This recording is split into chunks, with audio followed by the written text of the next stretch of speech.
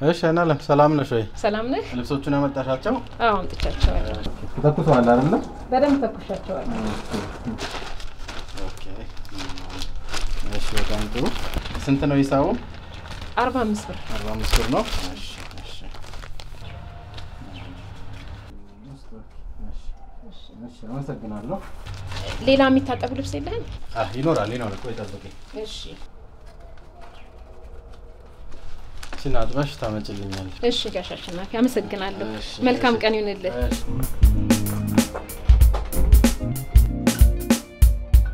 ፓስታ ስጠኝ እስቲ። ወይም ፓስታ ስጠኝ። ሽሮም ጨምርበት።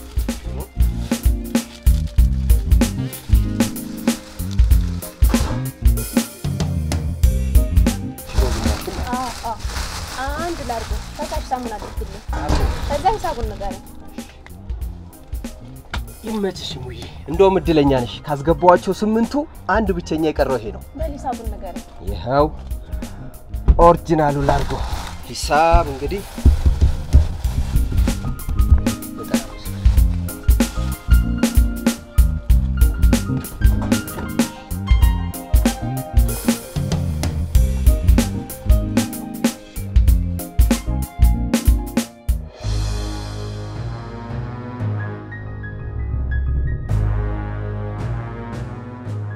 አሌክስ ይሁን ስቲከር ያለቀ ነው ያለን ይሄ ብቻ ነው ያለው ተጨማሪ ስቲከር ማዘዝ አለብን ግድ ነው መርካቶ ደንበኞቻችን ጋር ደውለን በድብቅ በቂ የሆነ ስቲከር እናሳትማለን እሱ አያሳስብም ረማኑ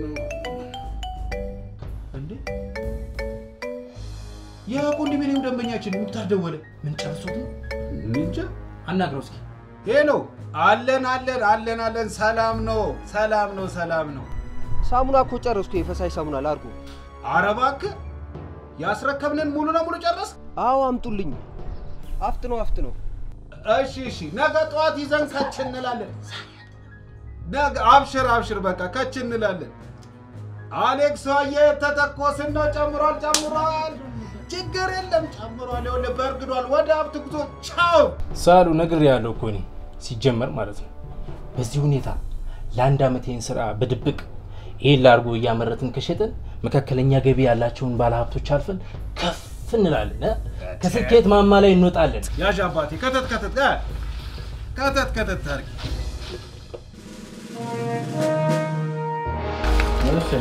እሺ ሰላም ነው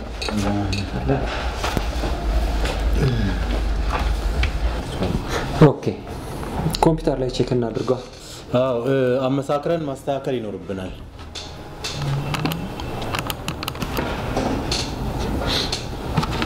ምንድነው የሚሸተው ባክ በበረኪና ተዘፍዝፈ ነው እንዴ ያደርክ ምን ባክ ልብስ አጣቢ ሰራተኛ ይኮነች ሰሞኑን ልብሴን በምን እንደምታጥበው አላቅም ሽታው እኔን ራሱ እየረበሸኝ ነው ይገርምሃል እንዴያሽ አስተካካይ አትላትም እንዴ ባክ መስማ ነገር አይደለችም ወይ መጨረሻ ላይ በደንብ አታለቀልቀው መሰለኝ ሽታው በቃ ከልብሴ ላይ አልጠፋ ብሎኛል አስተካካይ ይበላል አይ መቀየር ነው ያለብኝ እሷን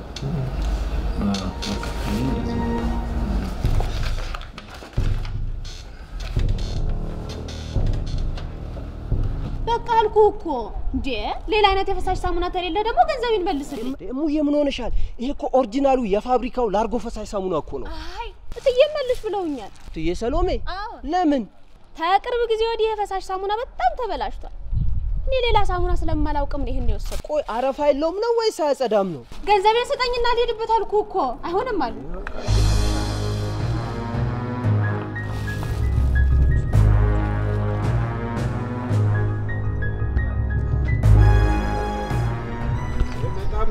አንዲ ውጥረት ነው ቢዝነስ ነው በመከራ ነው አንቺን ራሱ ያሟላል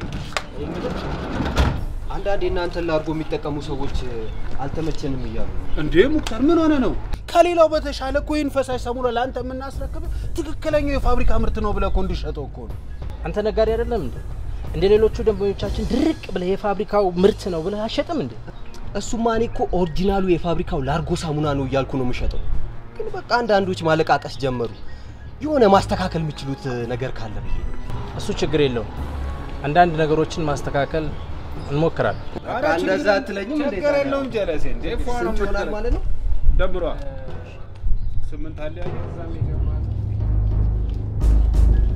ተካከላል ባይለኝ ተካከላል። አብሽር እንትን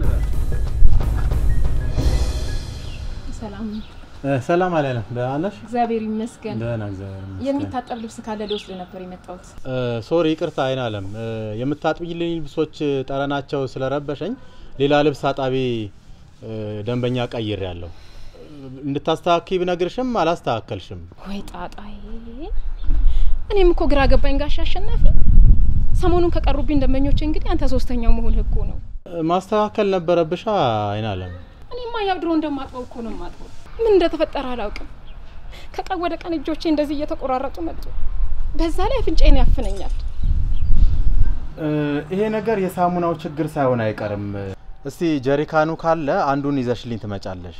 እሺ አለኛ እመጣለሁ። የሳሙና ችግር ግን ይመስለኛል።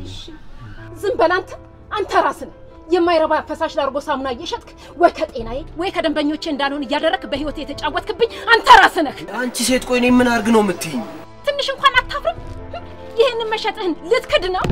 አዎ አልክድም። ግን እኔ እያልኩሽ ያለሁት እኔ የምሸጠው ኦሪጂናሉን የፋብሪካውን ገበያ ላይ ያለውን ላርጎ ፈሳሽ ሳሙና ነው። ውስጡ ምን አለ እያልሽኝ እንደሆነ እኔ አስማተኛ አይደለሁ አላውቀውም። ቆይ ምን አርግ ነው የምትይኝ? ቆይ እንግዲያውስ የማደርገውን እንግዲህ እኔ ነኝ የማውቀው። ጠብቅ። እሺ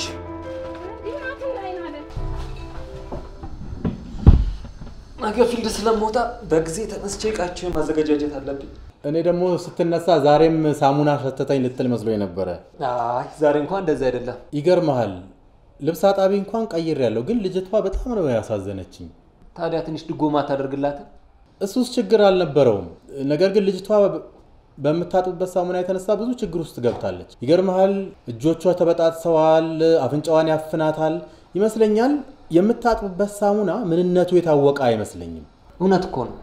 በየመንደሩ የሚመረጡ ፈሳሽ ሳሙናዎች በጣም በዝተዋል። መብዛታቸው ባልከፋ ለነሱም የሥራ እድል ነው፣ ለተጠቃሚውም ደግሞ አማራጭ ነው። ችግሩ የውህዱ ይዘትና ጥራቱ ላይ ነው። እቺ ልጅ እንግዲህ በመታጠብበት ሳሙና የተነሳ ነው ችግር ውስጥ የገባችውና የሆነ ነገር ማድረግ ያለብን ይመስለኛል። ይሄን የሚቆጣጠር መንግስታዊ መስሪያ ቤት የለም እንዴ? አረ ብዙ መስሪያ ቤቶች አሉ። የኛን ተቋም ጨምሮ የምግብ የመጠጥና የመድኃኒት ቁጥጥር ባለስልጣን አንዱ ነው። በተጨማሪም ንግድ ውድድርና የሸማቾች ጥበቃ ባለስልጣን እነኚህ ሁሉ ተቆጣጣሪ መስሪያ ቤቶች ናቸው። ሰላም አብሽ። እሺ ሰላም ግባ።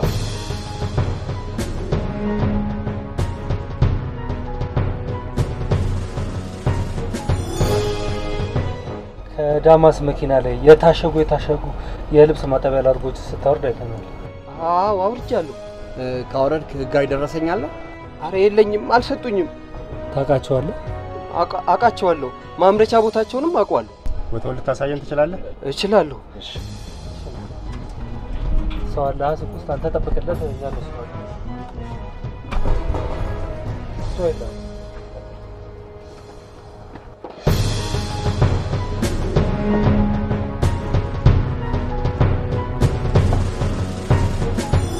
የምትሰሩት ስራ ደርሰንበታል። ስለዚህ ወደ ጣቢያ ሄደን ቃላችሁን የምትሰጡ ነው የሚሆነው። አስቀምጦ እንሂድ።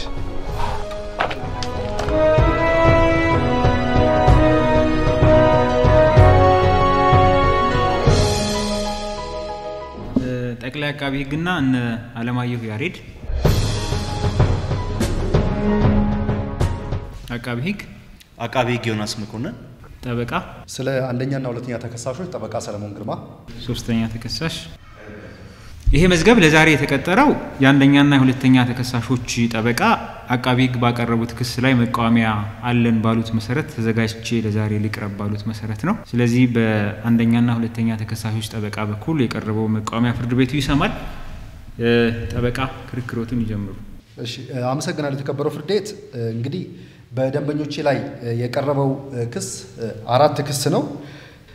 የመጀመሪያው ክስ የተከበረው ፍርድ ቤት አዋጅ ቁጥር 661/2002 አንቀጽ 53ን በመተላለፍ የብቃት ማረጋገጫ ሳይኖራቸው የመድኃኒት ንግድ ላይ ተሰማርተዋል የሚል ክስ ነው። ይሄን መነሻ አድርጎ ነው የመጀመሪያውን ክስ ያቀረበው።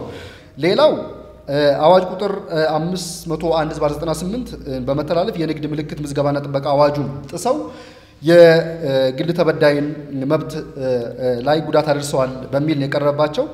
ሶስተኛው የተከበረው ፍርድ ቤት የቀረበው ክስ የንግድ ውድድርና ሸማቾች ጥበቃ አዋጅ ቁጥር 813/2006 መሰረት በማድረግ የቀረበ ነው። ይሄም አንቀጽ 22(10)ን በመጥቀስ ለሌላ ሰው ጤንነት እና ደህንነት አደገኛ የሆኑ ጥራቱን ያልጠበቀ ምንጩ ያልታወቀ ሳሙና ለገበያ አቅርበዋል በሚል ነው። አራተኛው ክስ ይሄንኑ የሸማቾች ጥበቃ አዋጅን መሰረት በማድረግ የቀረበ ሲሆን 22 አንቀጽ 22 ንዑስ ቁጥር 11ን በመጥቀስ የሌላ ነጋዴ ምልክት አሳስቶ መግለጽ በሚል 4 ክሶችን ነው በደንበኞች ላይ ያቀረበው አቃቤ ሕግ።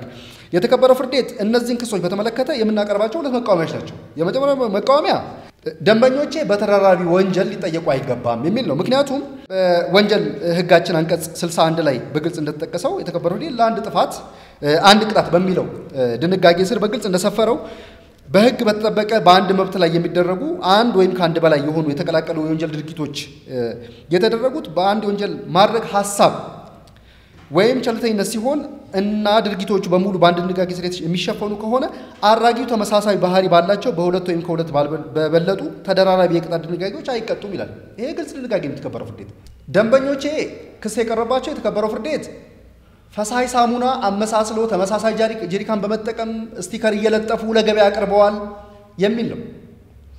መጨረሻ ላይ ያገኙት ጥቅም ምንድነው? ሐሳባቸው ምንድነው ከተባለ የተከበረው ፍርድ ቤት ይሄንን ሳሙና ለገበያ በማቅረብ የሚያገኙትን ገቢ ታሳቢ በማድረግ ነው። ከዚህ የተለየ የፈጸሙት ተግባር የለም፣ የጣሱት መብት የለም። ስለዚህ መጨረሻ ሐሳባቸው ምንድነው ከተባለ የተከበረው ፍርድ ቤት ይሄንን ሳሙና በማምረት ለገበያ በማቅረብ ገቢ ማግኘት እንጂ ሌላው ወገን ለመበደል ወይ ደግሞ ጥፋት ለማድረስ በሚል አይደለም። ስለዚህ ከመነሻውም ክሱ ተጠቃለው በአንድ መቅረብ ሲገባው 4 ክስ ሆኖ መቅረቡ ስህተት ያለበት ስለሆነ ፍርድ ቤቱ ይሄንኑ ከግምት ውስጥ ከቶ የደንበኞችን ዓላማና ዋና ሐሳባቸው ምን ነበር የሚለው መነሻ በማድረግ ክሱ በአንድ ላይ ተጠቃሎ በአንድ ላይ እንዲቀርብ በአንድ ክስ እንዲጠየቁ ብይን እንዲሰጥልን ነው የምናመለክተው የተከበረው ፍርድ ቤት። ሁለተኛው መቃወሚያችን የተከበረው ፍርድ ቤት አንዱ ክስ አስቀድሜ እንደጠቀስኩት አዋጅ ቁጥር 661/2002 መሰረት አድርጎ የቀረበው ክስ ተገቢነት የለውም፣ ከመነሻው መቅረብ ያልነበረበት ነው። ምክንያቱም አዋጁ የሚለው የብቃት ማረጋገጫስ ሳይኖረው በመድኃኒት ንግድ ላይ የተሰማራ በሚል ነው የሚገልጸው። ደንበኞቼ ግን የመድኃኒት ንግድ ላይ አይደለም የተሰማሩት። የክሱ ይዘት ደግሞ የሚያወራው ስለ ሳሙና ፈሳሽ ሳሙና ሽያጭ ነው። ስለዚህ የተጠቀሰው የግድ ድንጋጌና አጠቃላይ ዝርዝር ይዘቱ አብሮ የማይሄድና የማይጣጣም ነው። ከመነሻውም በእነሱ ላይ መቅረብ የለበት ክስም አይደለም የተከበረው ፍርድ ቤት። ስለዚህ እነዚህኑ መሰረት በማድረግ የተከበረው ፍርድ ቤት ሁለቱ መቃወሚያችን ፍርድ ቤቱ መርምሮ ተከሳሾቹ የቀረባቸው ክስ ወደ አንድ ክስ ተጠቃሎ በዛ መሰረት ክርክሩ እንዲቀጥልና ደንበኞቼ ላይ ተገቢው ፍትሃዊ ውሳኔ እንዲሰጥልን ነው የምናመለክተው የተከበረው ፍርድ ቤት። በተከሳሾች ጠበቃ በኩል የቀረበው መቃወሚያ ፍርድ ቤቱ አዳምጧል። አቃቢ ሕግ አሁን ለቀረበው መቃወሚያ ምላሾትን ያሰሙ። እንግዲህ የተከበረው ፍርድ ቤት እንግዲህ አንደኛና ሁለተኛ ተከሳሽን በተመለከተ 4 ክስ መስርተናል። ሶስተኛ ተከሳሽን በተመለከተ 1 ክስ መስርተናል። የመጀመሪያው ክስ እንግዲህ የምግብ መድኃኒትና ጤና እንክብካቤ እና አስተዳደር ቁጥጥር አዋጅ ቁጥር 661/2002 አንቀጽ 53 ንዑስ አንቀጽ 1ን በመተላለፍ ነው። እንግዲህ በአዋጁ አንቀጽ 53 ንዑስ አንቀጽ 1 መሰረት የብቃት ማረጋገጫ ሳይኖረው በመድኃኒት ንግድ ላይ መሰማራት ሚለውን የህግ ድንጋጌ በመተላለፍ ነው ክስ የተመሰረተባቸው። የአንደኛና የሁለተኛ ተከሳሽ የተከበረው ፍርድ ቤት ጠበቃ እንዳነሱት የተከሳሾቹ ያመረቱት ምርት የሳሙና ምርት ነው። የሳሙና ምርት ደግሞ በአዋጁ መድኃኒት አይደለም። የተከለከለው ነገር ደግሞ በመድኃኒት ንግድ ላይ መሰማራት ነው የሚከለክል አንስተዋል። እንግዲህ መድኃኒትን አዋጁ እንዴት ነው የሚረዳው የሚለው ነገር ለማየት እንግዲህ የአዋጁን የትርጓሜ ክፍል ማየት ተገቢ ነው ብለን እናስባለን። የአዋጁ የትርጓሜ ክፍል አንቀጽ 2 ንዑስ አንቀጽ 6 ላይ በዋናነት ስንመለከት እንግዲህ መድኃኒት ማለት ምን ማለት ነው የሚለውን ትርጓሜ ወይም መዘርዘር በሚሰጥበት ሰዓት ላይ እንግዲህ አንዱ መድኃኒት ተብሎ የሚጠቀሰው ነገር እንግዲህ የንጽህና መጠበቂያ ሳሙና ነው። ተከሳሾች አንደኛና ሁለተኛ ተከሳሽ እንግዲህ ጥፋት የተከሰሱበት የክስ አንቀጽ እንደሚያስረዳው እንግዲህ የሳምርቱ የነበረው ምርት የንጽህና መጠበቂያ ሳሙና ነው። ስለሆነም በዚህ አዋጅ መሰረት የንጽህና መጠበቂያ ሳሙና መድኃኒት ነው። ስለሆነም በአንቀጽ 53(1) መሰረት ምንም አይነት የብቃት ማረጋገጫ ፈቃድ ሳይኖራቸው የመድኃኒት ንግድ ላይ ተሰማርተዋል የሚባለው ክስ እንግዲህ በዚህ መሰረት ተገቢ ነው ብለን ነው የምናምነው። ሁለተኛው እንግዲህ የንግድ ምልክት ምዝገባና ጥበቃ አዋጅ ቁጥር 501/98ን በመተላለፍ ነው ክስ የተመሰረተው። ይሄም ክስ እንግዲህ አንደኛና ሁለተኛ ተከሳሽን ነው መሰረት የሚያደርገው። በአንቀጽ 41 ላይ በግልጽ እንደተደነገገው እንግዲህ በአዋጁ ጥበቃ ያገኙ ማንኛውንም አይነት መብቶች መጣስ እንግዲህ የዚህን አዋጅ መተላለፍ ወይ ደግሞ አንቀጽ 41 መተላለፍ እንደሆነ በግልጽ ተደንግጓል። እንግዲህ ይሄን በተመለከተ እንግዲህ የዋና ነጋዴው የንግድ ምልክት እንግዲህ ተገቢነት ስልጣን ባለው የመንግስት አካል የአእምሯዊ ንብረት ጥበቃ ተቋም ላይ ቀርቦ ምዝገባ የሰጠውና ጥበቃ የተደረገለት ነው በአዋጁም የንግድ ምልክቱ። ስለዚህ እዚህ ላይ ያለው ማንኛውም አይነት መጣስ በአንቀጽ 41 መሰረት እንግዲህ ይሄ ንግድ መተላለፍ ነው። ስለሆነም አንደኛና ሁለተኛ ተከሳሽ በተመለከተ የቀረበው ሁለተኛ ክስ ይሄን ይመስላል። ሶስተኛው ክስ እንግዲህ የንግድ ውድድርና ሸማቾች ጥበቃ አዋጅ ቁጥር 813/2006 አንቀጽ 2210 እና 2211 በመተላለፍ ነው። እንግዲህ 2210ን በተመለከተ እንግዲህ ጥራቱ የተጓደለ ለጤና ጠንቅ የሆነን ምርት ማቅረብ በሚል ነው እንግዲህ ክስ የተመሰረተባቸው። አንደኛና ሁለተኛ ተከሳሽን በተመለከተ እንግዲህ የሳሙና ምርቱን በተመለከተ የሳሙና ምርቱ የተለያዩ ሸማቾች ላይ የተለያዩ የምርቱ ተጠቃሚዎች ላይ የተለያየ አይነት የጤና እክልና ጉዳት ማድረሱን እንግዲህ ባቀረብናቸው የሰው ማስረጃም ሆነ አግባብ ካለው የጤና ተቋም ባቀረብነው የሰነድ ማስረጃ ለማረጋገጥ ሞክረናል። ስለዚህ በሶስተኛው ክስ ይሄን ይመለከታል። አራተኛው ክስ እንግዲህ ሶስቱም ተከሳሾች በአጠቃላይ የሚመለከት ክስ ነው። የአዋጅ ቁጥር 813/2006 አንቀጽ 22 ንዑስ አንቀጽ 11ን የሚመለከት ነው። በንግድ ተግባር ማንኛውም አይነት የማጭበርበር ድርጊት መፈጸም የሚል ነው እንግዲህ ክስ መሰረቱ። የተከበረው ፍርድ ቤት እንግዲህ ይሄ ክስ ሶስቱን የሚመለከት ነው የሚሆነው። የነሱ ያልሆነ የንግድ ምልክት ምንም ጥበቃ ያልተደረገለትን የነሱ ያላስመዘገቡትን የሌላ ሰው አካል የሆነ የንግድ ምልክት የነሳቸው አድርገው መጠቀምና በዚህ ምክንያት ደግሞ ሸማቹን በማጭበርበር እንግዲህ የማጭበርበር ድርጊት ፈጽመዋል የሚል ክስ ነው ሶስቱም ላይ መሰረት ነው። ሌላው እንግዲህ ምናነሳው ነጥብ እንግዲህ ወንጀሉ ተደራራቢ ነው ወይስ አይደለም ስለተባለው በአንደኛው ሁለተኛ ተከሳሽ ጠበቃ ስለቀረበው መከራከሪያ ይሆናል። እንግዲህ የተከበረው ፍርድ ቤት እንግዲህ ይሄን በተመለከተ የወንጀል ህጉን አንቀጽ 60 ማየት ተገቢ ነው ብለን እናስባለን። ስለዚህ አንድ ወንጀል ተደራራቢ ነው ወይስ አይደለም የሚለውን ለመመልከት እንግዲህ አንቀጽ 60 በተለይ ደግሞ አንቀጽ 60 ለን ስንመለከት እንግዲህ አንድ ግለሰብ ወይ አንድ ሰው የሚፈጽመው ወንጀል ከአንድ የህግ ድንጋጌ በላይ የሆኑ ድንጋጌዎችን በሚጥስበት ሰዓት ላይ እነዛ ነገሮች በሙሉ ተደራራቢ ወንጀል ሊያስብሉት የሚችሉት አንዱ ነገር እንደሆነ የወንጀል ህጉ አንቀጽ 60 ንዑስ አንቀጽ ለ በግልጽ ይነግራል። በአራቱም ክስ ላይ አንደኛ ሁለተኛ ተከሳሽ እንዲሁም ደግሞ ሶስተኛ ተከሳሽ በመጨረሻ ላይ ባቀረብነው አንድ ክስ መሰረት ጥፋተኛ እንዲባሉ ነው ፍርድ ቤቱን ምን ጠይቀው። እንግዲህ የግራ ቀኛችሁን ክርክር ፍርድ ቤቱ አዳምጧል። ስለዚህ በጉዳዩ ላይ ተገቢ የሚለውን ብይን ይሰጣል። እስከዛ አረፍ በሉ። ፍርድ ቤቱ በጉዳዩ ላይ ብይን ሰጥቷል። ብይን እናሰማለን። እንግዲህ የአንደኛና ሁለተኛ ተከሳሾች ጠበቃ ክርክር ምንድነው? አቃቤ ህግ በደንበኞቼ ላይ ቅጣት ለማክበድ ካለው ፍላጎት እንጂ ደንበኞቼ የፈጸሙት ድርጊት አንድ ነው፣ ሊቀርብ የሚገባውም ክስ አንድ ብቻ ነው የሚል ክርክር አቅርበዋል። የወንጀል ህጉን አንቀጽ 61ን በመጥቀስ አቃቤ ህግ በበኩላቸው አንድ ሰው በአንድ ድርጊት የተለያዩ ድንጋጌዎችን ጥሶ በተገኘ ጊዜ በተደራራቢነት እንደሚያስጠይቅ የወንጀል ህጉ አንቀጽ 60 ስለሚደነግግ አራት ክስ ማቅረባችን በአግባቡ ነው የሚል ክርክር አቅርበዋል። ይህ ፍርድ ቤትም ለዚህ ጉዳይ ተገቢነት ያላቸው ህጎች የወንጀል ህጉ አንቀጽ 60 እና 61 በመሆኑ እነዚህን ህጎች መርምሯል። በእርግጥም በወንጀል ህጉ አንቀጽ 60 ላይ አንድ ሰው በአንድ ድርጊት ምክንያት የተለያዩ ወንጀሎችን ፈጽሞ ሊገኝ ይችላል። ይሄ በሚሆንበት ጊዜ በአንድ ድርጊት ምክንያት በፈጸማቸው በተለያዩ ወንጀሎች እንደሚጠየቅ የአንቀጹ ገጸ ንባብ ያስረዳል። በሌላ በኩል በወንጀል ህጉ አንቀጽ 61 ላይ አንድ ሰው አንድን የወንጀል ድርጊት የፈጸመው በአንድ በህግ በተጠበቀ መብት ላይ ሆኖ የወንጀል ድርጊቱን የፈጸመው ደግሞ በአንድ ሐሳብ ወይም ቸልተኝነት ሆኖ ነገር ግን የወንጀል ድርጊቱን አከታትሎ ደጋግሞ ደራርቦ ቢፈጽመውም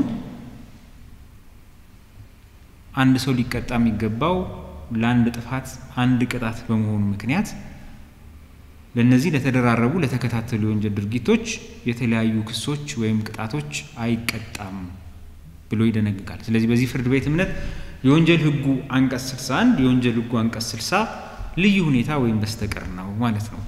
ስለዚህ ፍርድ ቤት የተመለከተው በእርግጥም የአንደኛና የሁለተኛ ተከሳሾች ጠበቃ እንደሚሉት አንደኛና ሁለተኛ ተከሳሾች የፈጸሙት ድርጊት በወንጀል ህጉ አንቀጽ 61 አነጋገር መሰረት በአንድ የወንጀል ማድረግ ሐሳብ በአንድ መብት ላይ ተከታትሎ ተደጋግሞ ተደራርቦ የተፈጸመ ወንጀል ድርጊት ነው ወይ የሚለውን ነው ፍርድ ቤት የተመለከተው። እንግዲህ ወንጀል ድርጊቱ በክሱ ላይ እንደተገለጸው ተከሳሾቹ የፈጸሙት ተግባር ምንድነው? በህግ ጥበቃ ያገኘን የንግድ ምልክት በመጠቀም ተመሳሳይ ጀሪካኖችን በመጠቀም የዋናው አምራች ያልሆነን የንጽህና መጠበቂያ ፈሳሽ ሳሙና በጀሪካኖች ውስጥ በመክተት የንግድ ምልክቱን በስቲከሩ ላይ በመለጠፍ እነዚህን ፈሳሽ ሳሙናዎች ለገበያ ማቅረብ። ይሄ ድርጊት በተጠቀሱት በአራቱም ክሶች በተለያየ መንገድ ተከልክሏል። በአዋጅ ቁጥር 661/2002 ማለትም ስለ መድኃኒት፣ ስለ ምግብ፣ ስለ ጤና ቁጥጥርና አስተዳደር የወጣው አዋጅ ቁጥር 53 አንድ ሰው መድኃኒት የሆነን ነገር ያለ ማረጋገጫ ያለ ፍቃድ ወደ ገበያ ማውጣት አይችልም፣ መሸጥ አይችልም ብሎ ይከለክላል። በሌላ በኩል የአዋጅ ቁጥር 501 ስለ ንግድ ምልክት ምዝገባና ጥበቃ የወጣው አዋጅ ቁጥር ደግሞ በአንቀጽ 41 ላይ በሕግ ጥበቃ ያገኘን የንግድ ምልክት ጥሶ ወንጀል መፈጸም ያስጠይቃል ይላል። እነዚህ ሰዎች ይህንን የወንጀል ድርጊት የፈጸሙት የሌላን ሰው የንግድ ምልክት ተጠቅመው በመሆኑ አሁንም ይህንን አዋጅ ጥሰዋል። በሶስተኛ ደረጃ ስለ ንግድ ውድድርና ሸማቾች ጥበቃ የወጣው የአዋጅ ቁጥር 813/2006 አንቀጽ 22/11 ደግሞ ማንም ነጋዴ ንግዱን በሚያከናውኑበት ጊዜ የማደናገር የማጭበርበር ተግባር መፈጸም አይችልም ይላል። ከድርጊቱ ተነስተን አንቀጹን ስንመለከት የሌላን ሰው የንግድ ምልክት ተጠቅመው እንደራሳቸው በማስመሰል ለሸማቹ ይህን ፈሳሽ ሳሙና ያቀረቡ በመሆኑ የማጭበርበር የማደናገር ተግባር ፈጽመዋል። ይሄም ክልክል ነው። ሁለተኛ ወደ ገበያ ያወጡት ፈሳሽ ሳሙና ደህንነቱ ፈዋሽነቱ ያልተረጋገጠ በመሆኑ እንደውም በቀረበው የሕክምና ማስረጃ ላይ እንደተገለጸው በክሱም ላይ እንደተገለጸው ለጤና ጉዳት የሚያስከትል ፈሳሽ ሳሙና ከሆነ በማስረጃ የሚረጋገጥ ከሆነ በተመሳሳይ በአዋጅ ቁጥር 813/2006 አንቀጽ 22/10 ላይ ሸማቹን የሚጎዳ የሸማቹን ጤና የሚጎዳ ጥራቱ የተጓደለ ምንጩ ያልታወቀ ዕቃ መሸጥ ክልክል ነው ይላል። ስለዚህ በዚህ ድርጊታቸው በዚህ አንድ ድርጊታቸው ምክንያት 3 አዋጆችና 4 የተለያዩ የሕግ ድንጋጌዎች ተጥሰዋል። ለዚህ ቅድም የገለጽናቸውን ሕጎች አሁን ከቀረበው ክስ አንፃር ስንመዝነው አንድ ሰው በአንድ ድርጊቱ ምክንያት የተለያዩ የሕግ ድንጋጌዎችን ጥሶ ከተገኘ በወንጀል ሕጉ አንቀጽ 60 መሰረት ተደራራቢ ወንጀል ስለፈጸመ ተደራራቢ ክስ መቅረቡ በአግባቡ ነው የሚል ድምዳሜ ላይ ያደርሰናል።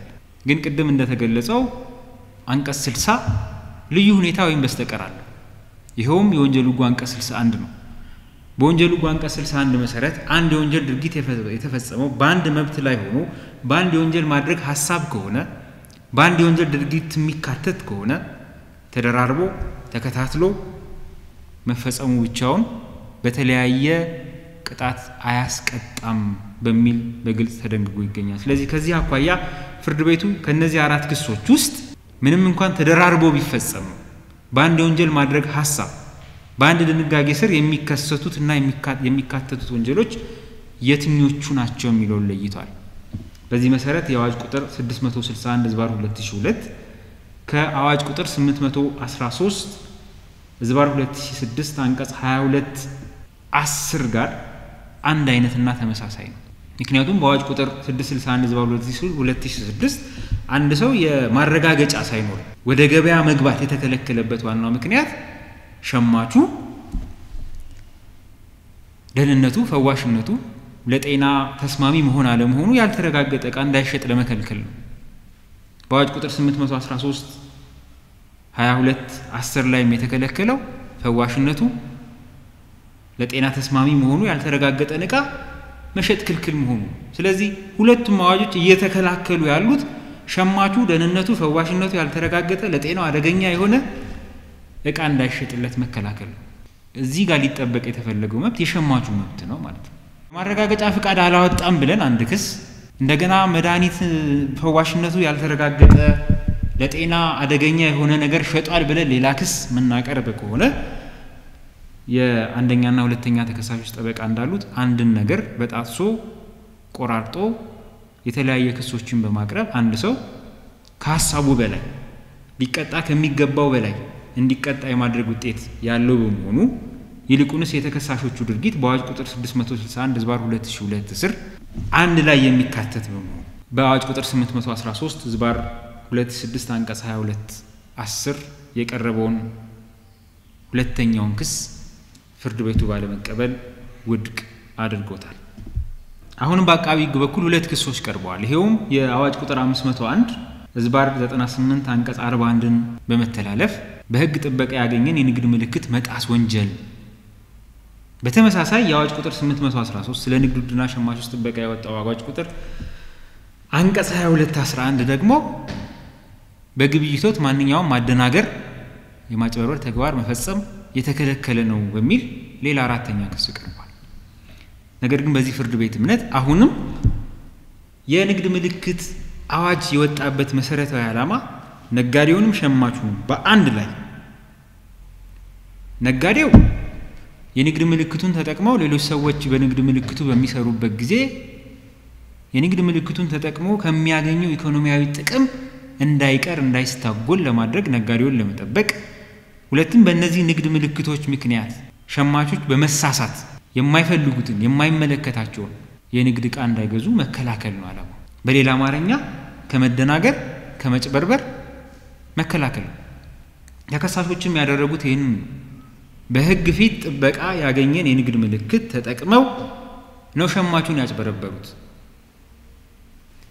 ስለዚህ ይህንን ድርጊት በሁለት የተለያዩ አዋጆች ስር በመደንገግ እና ክስ በማቅረብ ተከሳሾቹን መቅጣት ከሀሳባቸው በላይ ወይም ለአንድ ጥፋት አንድ ቅጣት ከሚለው መርህ በተቃረነ መልኩ ተደራራቢ ቅጣት በመቅጣት አላስፈላጊ ውጤት የሚያስከትል በመሆኑ ይልቅንስ በአዋጅ ቁጥር 501 ዝባር 98 አንቀጽ 41 ስር ሁለቱም ድርጊቶች የሚካተቱ በመሆኑ አንድ የንግድ ምልክት ሊጣስ የሚችለው አመሳስሎ በመስራት ሸማቹን በማደናገር በማጭበርበር በመሆኑ በአዋጅ ቁጥር 813 አንቀጽ 22 11 ላይ ማጭበርበር ማደናገር ተከልክሏል የሚል በመሆኑ ሁለቱን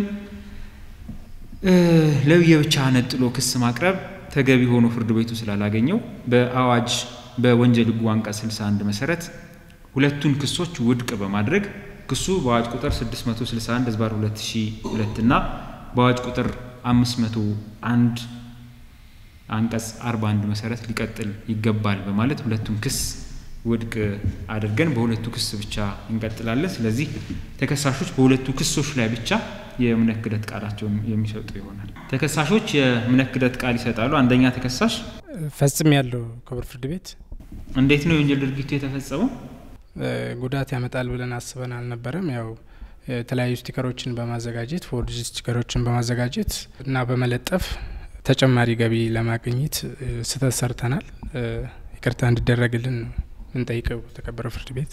ሁለተኛ ተከሳሽ ፈጽም ያለው። እንዴት ነው የወንጀል ድርጊቱ የተፈጸመው? ያው በአቋራጭ ለመክበር ካለኝ ፍላጎት የተነሳ ነውና ይህንን ስናደርግ የነበረውም ደግሞ ጀሪካኖችን በመሰብሰብ ስቲከሮችን አመሳስለን በማሳተም የፈሳሽ ሳሙና ለገበያ አቅርበናል። ይህንንም በማድረግ ደግሞ በጣም ተጸጽቻለሁ ክቡር ፍርድ ቤት።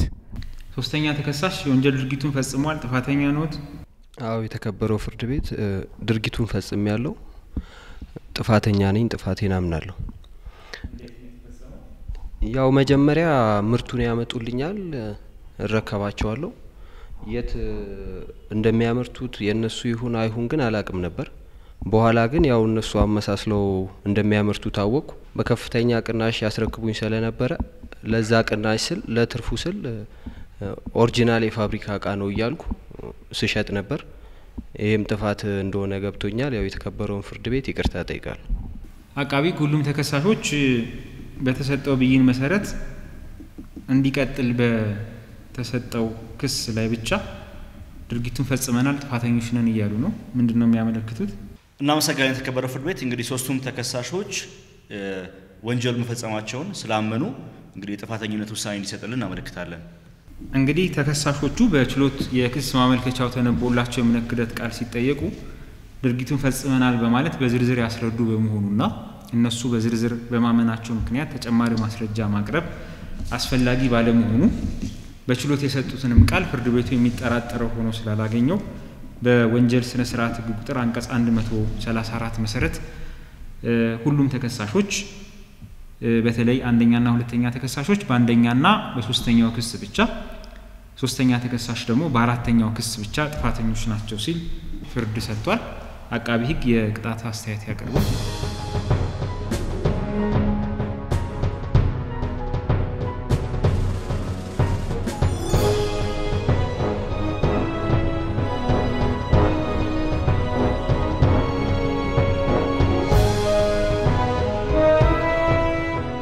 ፍርድ ቤቱ በጉዳዩ ላይ የቅጣት ውሳኔ ሰጥቷል። ተከሳሾች ጥፋተኛ የተባሉበት የአዋጅ ቁጥር 661/2002 እና የአዋጅ ቁጥር 501/98 እንደዚሁም የአዋጅ ቁጥር 813/2006 የፌዴራል ጠቅላይ ፍርድ ቤት ያወጣው የቅጣት አወሳሰን መመሪያ መሰረት ደረጃ ይወጣለት አይደለም። ስለዚህ በዚህ መሰረት ፍርድ ቤቱ ለወንጀሉ ደረጃ በማውጣት ግራቀኛቸው ያቀረባችሁትን የቅጣት ማቅለያ ከግምት በማስገባት ተከሳሾቹን ያርማል፣ ሌላውን ማህበረሰብ ያስተምራል ብሎ ፍርድ ቤቱ ባመነበት አንደኛ ክስ ከ5 ዓመት እስከ 7 ዓመት በሚደርስ ጽኑ እስራት ያስቀጣል።